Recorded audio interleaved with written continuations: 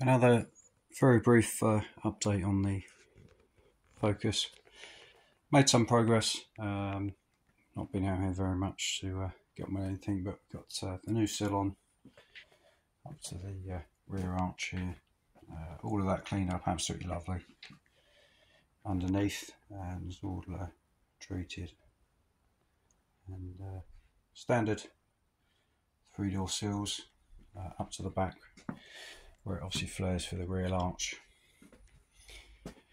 Got the worst of this dropped out now. Chassis rails cleaned up just to make sure we're all sound, and still got these edges to cut out and make good. That was all cut out, ready to go. The arch itself actually is still solid. It's a bit scabby on the top, cleaned up, and a coat of this Dinatrol. It's the first time I've been using it, but it seemed absolutely incredible. It works really well. Gives a really nice finish to carry on forwards. So that's where we are now.